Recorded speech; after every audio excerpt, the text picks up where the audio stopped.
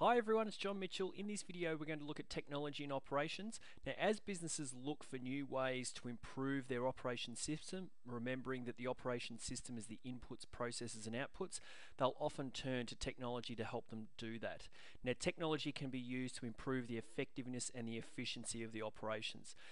The next few dot points in the study design, including this one, talk about strategies to improve the effectiveness and efficiency. And in this dot point, we're looking at technology as strategies to do that. So just remembering that effectiveness is the degree in which a business has achieved its stated objectives, so how well is it achieving its objectives, and efficiency is how well a business uses its resources to achieve its business objectives. So obviously the more efficient they are, then the less resources they're using to achieve their business objectives. Now the first technology strategy we're going to go through are automated production lines. Automated production lines are where the equipment and the machines are arranged in a sequence and controlled by computer systems, and they're able to perform those tasks automatically. Some of the more common machines that are used are robotics, which are a highly specialized form of technology and able to complete really complex tasks. Now, it doesn't mean an automated production line doesn't mean that there are no employees involved in production anymore, but there may be less employees involved in the production process. And what happens is that employees are often rendered or involved in activities such as maintenance, monitoring systems, and even supplying the machines with parts. Now, automated production lines can improve things like accuracy, cuts, welds, those types of things. Machines can be more accurate.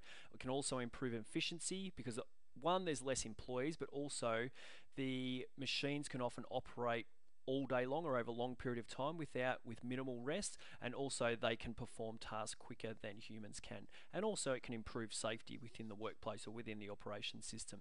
One of the drawbacks is there are high initial setup costs to put in all the machinery and equipment to undertake an automated production line, and also it can slow or halt production if the machines break down at any stage. The next strategy we're going to go through is computer-aided design, also known as CAD. This is software that creates product possibilities from a series of parameters. So the parameters are put into the software, and then the designer can use that software to design a particular product. That enables the designer, engineer, even the end consumer to view the end product without actually having to build it first. It also enables the product to be tested before it goes into production, so that if it's a plane, for example, whether it's going to fly, if it's a building, whether it's going to stand, and all those types of things, because the parameters are put into the software, it enables those products to be tested. It also enables them to be costed before going into production. So the example I've got there on the right there is a house. They will be able to design that and also cost that out, and then if it's too expensive or they've got more in their budget, then they could make alterations. The next strategy we're going to look at is computer-aided manufacturing, or CAM, which is software used to allow the manufacturing process to be directed by computers, which then control the production process. So the example I've got on the right there is car manufacturing, or robotics welding the car there, and that is controlled by a software program. Often used in tandem with CAD, so computer-aided design, where the software is used to design the product and then it goes straight into production, and the computer-aided manufacturing is able to build the product based on what the design is in the software. The final strategy we're going to go through today is website development, which can make it easier for customers to purchase products. Now remember, those products could be a good or a service. It enables the business to communicate or provide more information to their customers, or in a more efficient way to their customers, which is improving the whole operation system. It's especially helpful for service businesses. Now I don't want you to think that it's only for service businesses, but it's especially helpful for service businesses, things like retail, banking and those types of businesses, because now certain businesses don't need to have a physical presence in the marketplace if they don't want to. If you look at Amazon, for example, there's no real physical presence. There's no Amazon store down the road. However, people are able to purchase goods and services through Amazon because of their website development.